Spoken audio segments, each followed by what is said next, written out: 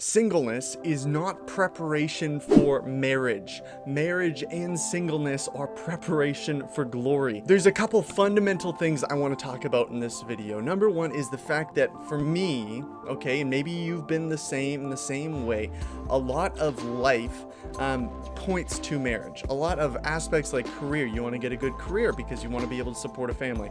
You want to be a mature Christian because you want to be able to be in a mature relationship. You want to be in a solid church because you want a nice place for your family ultimately to be and to grow up in their faith. A lot of our life, or how we live our life, seems to point to marriage, seems to point to this one time when, you know, maybe you're in your 20s or in your 30s or in your 40s or whenever, you're gonna meet somebody and you're gonna get in a relationship and you're gonna get engaged and you're gonna get married, and then bingo, it was all worth it.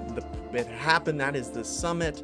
All that stuff that you're doing in terms of career, in terms of spiritual growth, in terms of mature, just personal development, it all pays off because now you're in a nice, wonderful relationship and you're happy and there's just great meaning there, and that is great and that's wonderful. And maybe you too, you bought into this idea that that's kind of how it works. That's maybe not the main point, but it is a big point. But here's the thing. Here is the biggest thing, and this is probably the biggest problem, is we treat singleness as preparation for marriage. And could it be? Can it be? Yes and yes. But that is not its primary purpose. Being single is not just a stage in which you are waiting to become married. Because if that were the case, then people that are married, they got nowhere else, nothing's left. They've reached the summit. But that's not true either. Singleness is primarily preparation for glory, to be glorified with Christ, to become more and more formed into the image of Christ. That is the purpose.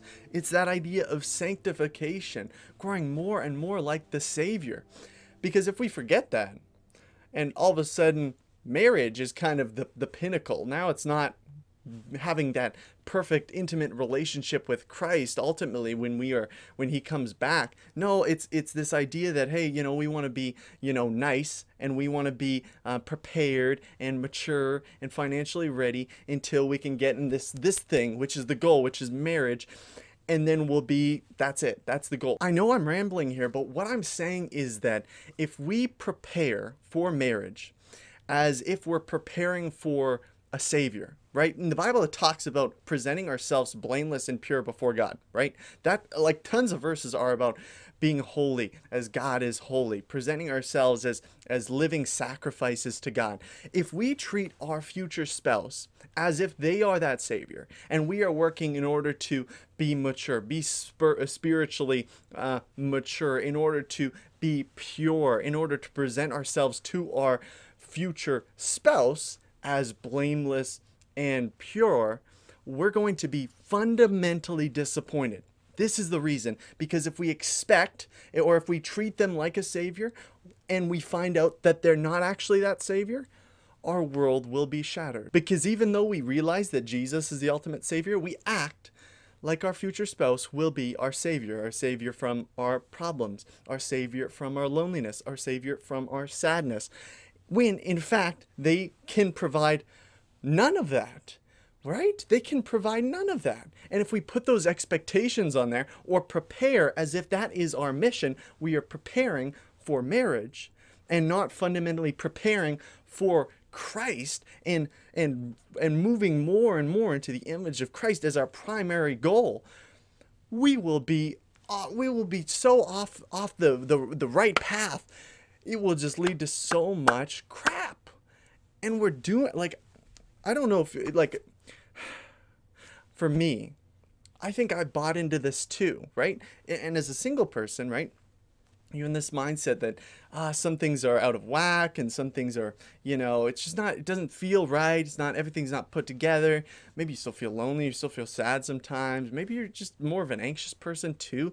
Maybe you're dealing with some other problems and you're just like, you know what? I wish I could just find that person and all that stuff would kind of go away and they would fix all that. What we're doing is we're placing on our future spouse like a Savior complex, right? This idea that they will be our deliverer from these things, when in fact they can do none of that, right?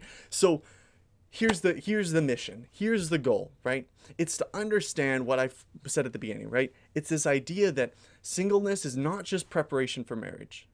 Singleness and marriage, whether you're watching this and you're single or married, those are both preparations for glory, to be glorified with Christ, right? And also, up on top of that, are avenues to glorify Christ. I think this plays into a lot of the stress and anxiety associated with like finding a spouse, okay? Or however you think that happens, okay? Because I think sometimes we'll put so many expectations on what that future person is going to be like that we crush any person that maybe, you know, seems like could be a possibility, but we have all these expectations not built on scripture, but built on this savior complex that we have, thinking that, look, I've been preparing, I've been ready to present myself blameless and pure before my spouse. I've been, you know, doing all the right things. I've been working. I've been all this kind of thing.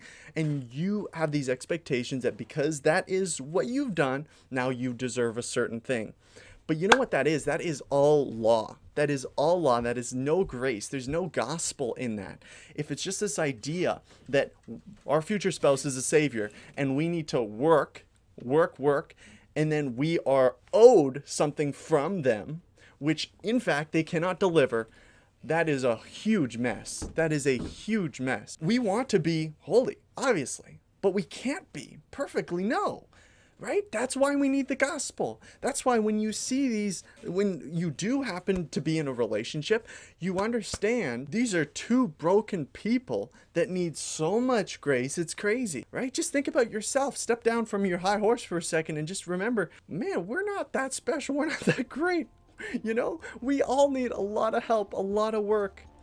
And when you go into a relationship, when you have a spouse, that person doesn't have the capabilities to save you from your problems. They don't have the capabilities to save you from your mental issues. They don't have the capabilities to save you from your sadness or depression or any of that.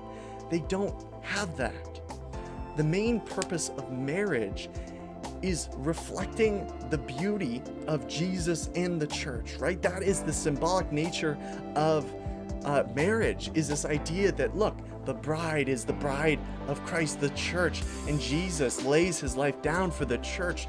The groom lays his life down for the wife. Like, this is an amazing, amazing picture of the gospel, and yet we have treated it and almost taken it into a really heretical place where we've not understood it as kind of a symbolic nature, but we've thought, no, actually my spouse is going to be my savior. They are going to be perfect, or they are going to save me from the things that are wrong in my life, which is not true. Okay, I think that's all I have to say. I want to give a huge shout out to everyone on Patreon, all the Daily Disciple Club members.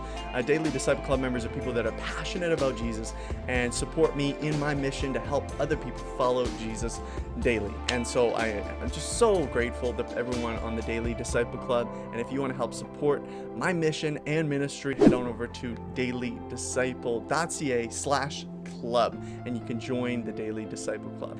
Give this video a like if you enjoyed it, and make sure you subscribe because I'm putting out new videos every single Thursday. Thanks so much for watching, guys, and I will see you next time.